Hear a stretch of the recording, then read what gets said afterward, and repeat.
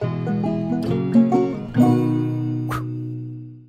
everyone, hope you're all happy and healthy and well out there. Today we are going to find 3 places to have a good old traditional Scottish breakfast. How are you all? Hope you're all good. Yes, today it's food. It's food, because I'm hungry. No, this is one that I was asked for. People said, where can I get a good traditional Scottish breakfast? So I'm going to show you 3 places. I'm going to go in and have breakfast at one of them because I'm hungry and I've not had breakfast, deliberately, because I wanted to have breakfast. But prior to all of that, thank you all for the lovely, lovely messages. As probably a lot of you know by now, our little boy was born last week. Marty came along on the 15th of June 2023. 2.5 weeks early. He obviously just couldn't wait. But everyone is healthy. Marty is doing great, and his name is Marty, M-A-R-T-Y, not Martin, Marty. And Mum's doing well, Kirsten's doing great. Lillian seems to be accepting and loving of her little brother. So what else could I ask for? What else could I ask for? So it's a good day. The family is expanding, which is lovely. But on that, let's get back to the video. But no, genuinely, thank you for all the messages. Got hundreds of lovely messages from you all saying congratulations, and it really meant the world. So first things first, let's talk traditional Scottish breakfast.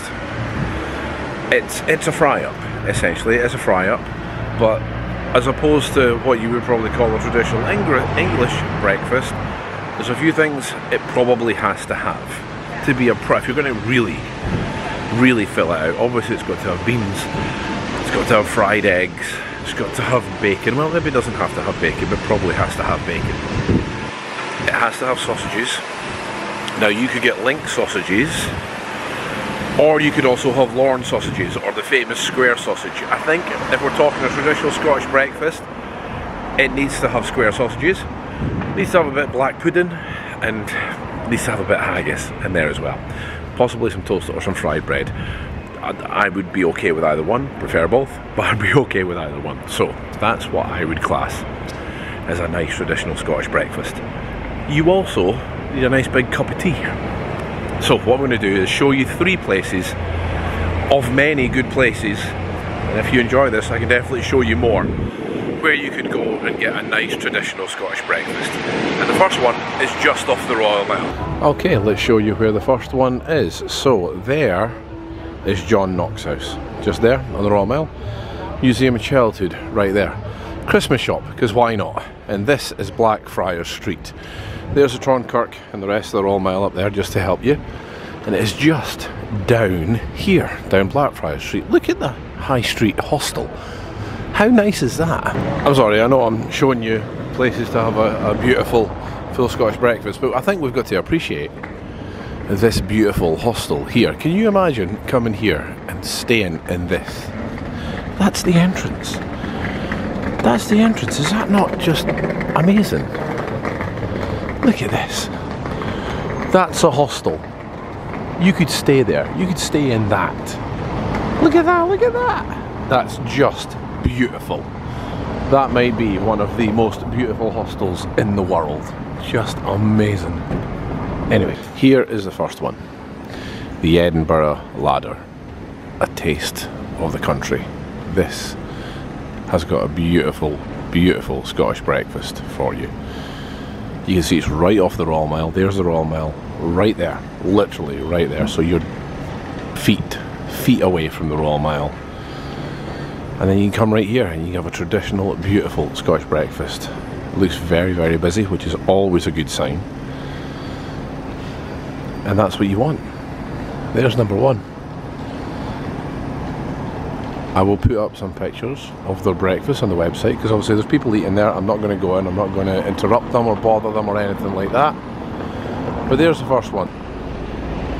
Definitely worth a visit. And plus you get to have a look at that beautiful hostel as well. So number 2 is on Coburn Street, just off the Royal Mile as well. And they are a stone throw away from each other. That blue building right there, you see that? Ah, there it is. That's Blackfriars Street right there. So the first one's right there. The next one is just behind this buses. Me and buses on this channel. Just behind the bus there on Coburn Street, just off the Royal Mile, is number 2. So again, just to orientate you here, orientate you here. Here we are on the Royal Mile. This is Coburn Street right here. This is where we're going. And there's the Tronkirk. So just so you can get our bearing, here's the Tronkirk right there. And then we'll go down Coburn Street, and it's this one right here. And again, you can see it's busy outside. It's busy already. A good sign for a breakfast. We are at, you know, kind of in the breakfast zone of time right now. It's just after 10 o'clock in the morning right now, so people are still having breakfasts. And that is it right there, the Southern Cross Cafe. Another beauty if you want to have a nice, lovely, traditional Scottish breakfast. There's actually loads of places. Coburn Street is really a place to come now, just off the Royal Mile. It's always been one of these streets that's always been kind of cool and kind of hip. One of these streets that, fits in with the times. Get lots of messages of people saying they remember when there was a brilliant like record shops and things on here. Now it's all bistros and cafes and coffee shops and things. So, you know, definitely with the times. But yeah, there you go. There's one you have to try. That's it right there. That's it right there. The Southern Cross Cafe. Funnily enough, right beside another hostel. That's a hostel there as well. Loads of hostels in town. So there's number 2 of 3 places to try a traditional Scottish breakfast. Number 3, however, we're going to go in and try because this one has been recommended to me a lot. So I'm going to try it. I'm going to give a shout out to my good friend Russell, one of my co-workers, who really suggested this place to me, saying you've got to try the Scottish breakfast in there. It's where he suggests if friends ask or anyone asks him where to go for a Scottish breakfast. So I'm gonna see if he's right. If not, don't worry, I will mock him thoroughly afterwards. But anyway, let's go see where number 3 is. Here we are in Princess Street Gardens, and here is the National Gallery, or at least underneath the National Gallery, and this is where we're going. This Scottish cafe slash restaurant, which apparently has incredible Scottish breakfasts. And here we are, this is what we're getting. Full Scottish breakfast, £15. Campbell's haggis, starting away black pudding, good start. Bacon, sausages, pan-fried mushrooms, organic poached eggs and grilled sourdough. This sounds lovely. And you can see they do it in a vegetarian for £14 and they do it in a vegan for £12. So hopefully there should be something for everyone there as well. Non-gluten option as well there for anyone. And I might get a wee orange juice as well. But yeah, this is what I'm talking about, and this is what we're going to have right now. And look at the view. Look at this. I get to sit here and enjoy this. Beautiful. And here we have it. Look at that. Look at that. I'm going to say there's no beans, which I'm a little bit sad about because I love beans, but still, sourdough, haggis, black pudding, bacon, poached eggs, possibly, and sausages. Oh, this is it. This is what I'm talking about. This is what I'm talking about. And of course, a wee cup of tea, because a cup of tea. Well, I suppose there's nothing else to do apart from enjoy some breakfast. You will notice that Kirsten isn't here. I'm going to pay for this. That I'm out having breakfast while she's at home with a newborn. But in fairness, all he's doing right now is sleeping. Probably one of the important things to try as well is the haggis, because the haggis has to be good. Oh my goodness.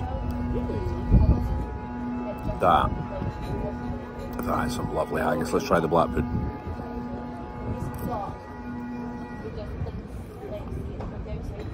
Oh yeah.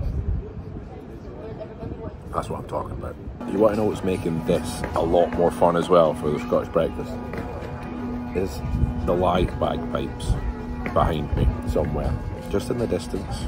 Beautiful bagpipes playing away, Highland Cathedral. This is the Scottish breakfast. There we go, that was lovely. It was really, really nice. The haggis was beautiful, sausages were lovely. Two things about it. No square sausage.